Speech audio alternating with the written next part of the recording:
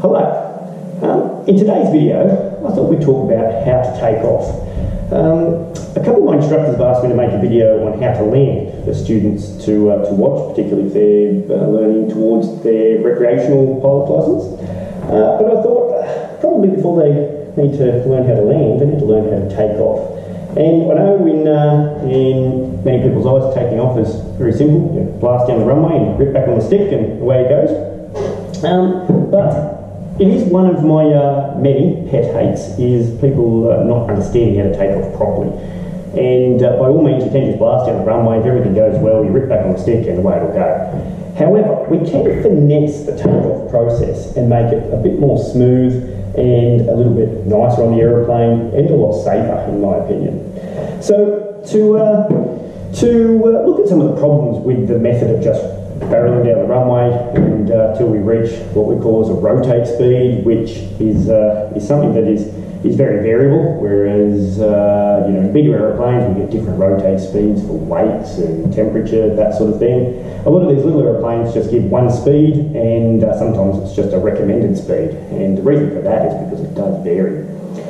So the rotate speed is obviously going to be less as the aircraft gets lighter, or it's going to take a lot longer to achieve if we've got a high density altitude or something like that. So a certain amount of runway to achieve the speed is going to be at one airport, but it may not be the same at the next one. So that's where we can fine-tune our takeoff technique to account for some of those factors. So if we're just zooming down the runway, we rip it off the ground like that, then we've already got a fairly nose-high attitude, and we're hoping the engine keeps going. If it doesn't, then it's a fairly big push to get some energy about the aeroplane to be able to flare again. At the earlier end of the takeoff, if we're holding it on the ground until a set speed that is potentially too high for the situation, then what you'll find is we start to get that nose wheel shimmy. That's a bit of an artistic impression of nose wheel shimmy, believe it or not. And what does tend to happen is the aeroplane starts to wheelbarrow because the wings want to fly, and yet the pilot's still insisting that the nose wheel stays on the ground until their chosen rotate speed. So what we can do is we can be a bit nicer on the aeroplane and let it decide the rotate speed for us. So early in the takeoff roll, and this is our runway, believe it or not, we're going down the runway, we've got that little bit of right rudder, assuming a normal clockwise spinning propeller. As soon as we get a little bit of airflow over the elevators, we can use those to take the weight off the nose wheel.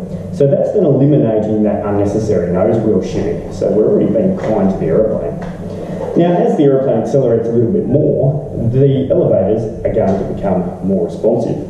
So as we get faster and faster, for the same amount of elevator input, the nose is going to want to come up more. So we can release that back pressure so that we're running along with the nose wheel sitting maybe an inch or two off the runway. And that means as we're doing that and gaining airspeed, we're actually releasing back pressure or slightly pushing forward, which gives us another benefit, because if at that moment as we get airborne, we lose the engine, we're already pushing the right way. And if we get airborne and we don't lose the engine, which would be ideal, we're letting it gently accelerate and gently start to climb away rather than an abrupt pitch change, which with it comes all of those risks of engine failure or control of the aeroplane afterwards. So that also then allows the aeroplane to be going down the runway at just a slightly positive angle of attack. So that means it's going to get airborne at a speed, i.e. a rotate speed, that is applicable to all of those factors we discussed, like the density and the weight of the aeroplane. So if we're doing that technique and the aeroplane's very light, it'll get airborne at a much slower speed than the same technique, but for a higher weight. And you'll find that the amount of runway will vary greatly that you're chewing up, depending on the weight of the aeroplane. I use this technique in just about every aeroplane, including the Caravan. So the Caravan, you'll find if you use this technique, so nose wheel off, releasing back pressure, and we're light, it'll be almost instantly airborne as we release that back pressure. Whereas when we're up at just about 4 tonne, or just shy of in the Grand Caravan, and we do the same technique, exactly the same thing happens, excuse me, except for the fact that we'll get airborne after much more runway. But at least then the technique is exactly the same, and we're being nice and gentle in the aeroplane, nice and gentle on our passengers as well, and for the reasons we just discussed, is that little bit safer. So let's go and have a look at it in a real life aeroplane. We'll go and jump to the 172. I'm about to go and fly it from here at our base at Cessna across to our base at Maitland. So perfect opportunity to talk you through what I've just been showing you with this aeroplane. See you in the plane. Okie dokie, we have a key. I'll check it's the right one. Yes, it is. And we'll start our flow. Fuel is on both tanks. Elevator trim is set for takeoff. Mixture is rich. Throttle is cracked open about 1/8 of an inch. Carburetor's cold. Switches are all off except the beacon. Park brakes on. Avionics off. Mags to come once we start it up. Primer, we'll give it a half hot, half cold start. We'll call it a warm start. So one prime should do. Primer's been unlocked. Battery master on. Gauges came alive. That all looks happy. Okay. Clear prop. Feet on the brakes. Cross to start. And away we go.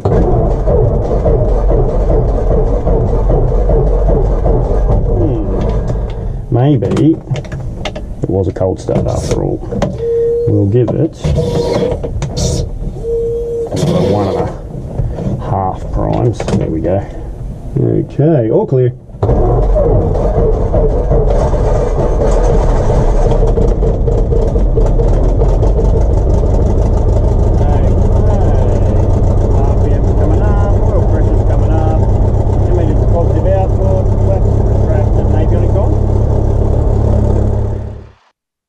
Okay, so as we're trundling down here towards the run-up bay, we can do our pre-takeoff flow or mnemonic. So trims set in the N model 172 that this one is. We don't have a rudder trim, but in a P and a couple of other ones, can't remember which ones, we have rudder trim as well.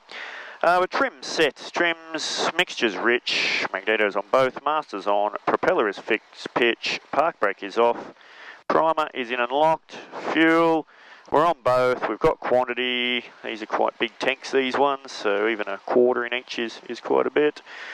Fuel, flaps are set 0, indicating 0, and visually confirmed 0. These I find take off a lot nicer with 10 degrees of flap, but for the sake of demonstrating the point that we're talking about, we'll just leave 0 flaps on this big long runway. Fuel flapped instruments set to 10 to 10, and we're showing 1012, 1012, they're good. That should slave itself, but confirming it has. Instruments, switches, taxi light can come on, nav lights can come on. I'll just turn around, pointing roughly into wind. Instruments, switches, controls, full free and correct. The hatches and harnesses are secure. Baggage door eye shut, cabin door shut, have a seatbelt on, and the passenger seatbelt is done up out of our way. Oil temp is coming up into the green, so we will do our run up. We will just wait until the tug goes past, just so that the aeroplane doesn't leap forward. We better give a wave. Okie doke, so covering the brakes, T's and P's still in the green. We'll bring this one up to 1700 RPM. And I always like to take the weight off the nose wheel as we do, because otherwise with the brakes on it's trying to pull forward and we don't want to hit the prop if we really compress the nose wheel, or if we're on rocky surfaces picking up rocks. So, mags, that one's good, about 100 RPM drop and sounds smooth. About 100 RPM drop and sounds smooth.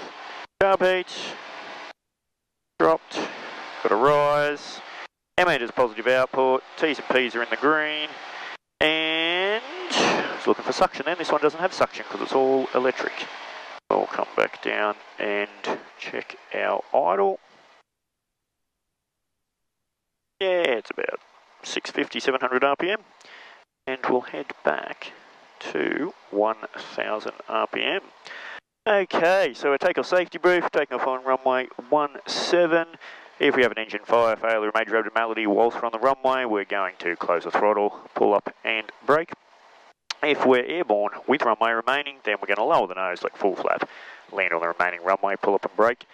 If we're airborne with no runway remaining, we'll lower the nose and set the glide attitude, which is around about what we see now. Should give us about 65 knots. We'll trim for that attitude and we'll pick a field within 30 degrees either side of the nose. We'll then use flap as required to get into that field, aiming for a full flap just before touchdown.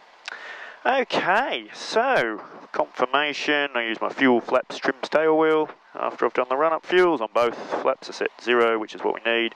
Trims are set, and tail wheel we would lock as we line up, but we don't have a tail wheel.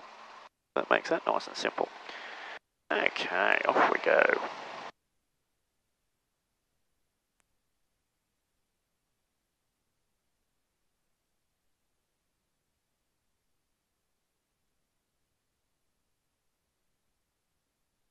Cessna traffic, number Kilo Yankee 172, lines of runway 17 will be left down with departure for mainland traffic, Cessna. Then, I always have a glance down the runway and a bit of a zigzag to look at where the traffic should be coming from. If there's any clear base, clear final, we had no rebuttal on the wireless, and away we go.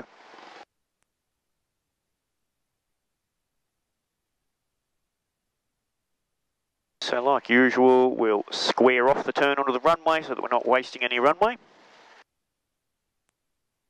And lining up with the runway, if we're unfamiliar with the aeroplane, we would come to a complete stop like this and pause for a moment to absorb what that picture looks like. We can look where the runway cuts the cows, depending on the size of the cows, size of your runway.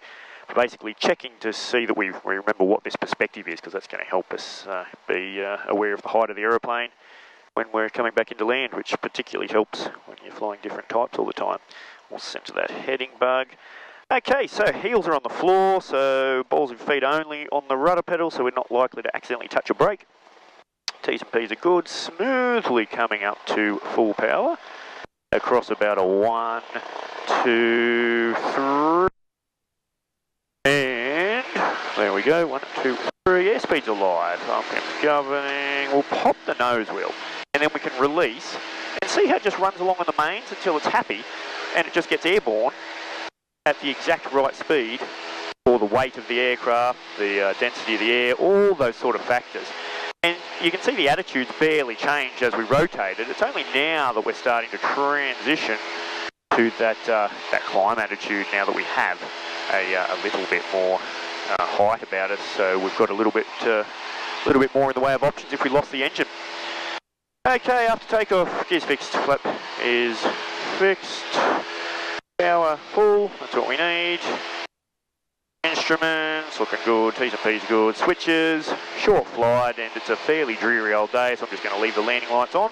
There's 500 feet AGL, we'll go clear right, clear centre, clear left, and around we go. Here's another big error that I find people do is this climbing left turn. They push in a heap of left rudder, which they don't need. It's basically just a little bit less right rudder. And we're approaching circuit height, 200 to go. And we're going to depart off downwind, so we'll square off this crosswind, clear right, centre and left. And around we go, again just backing off that right rudder we've got in the climb.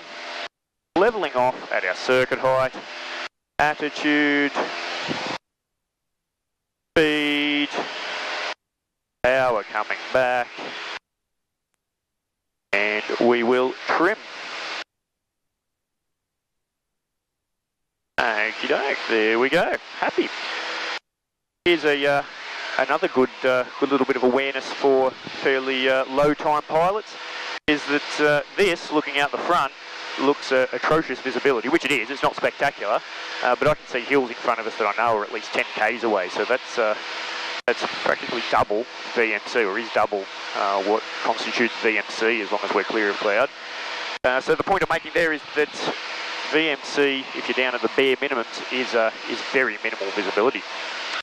Okay, we'll depart downwind and join the circuit at mainland.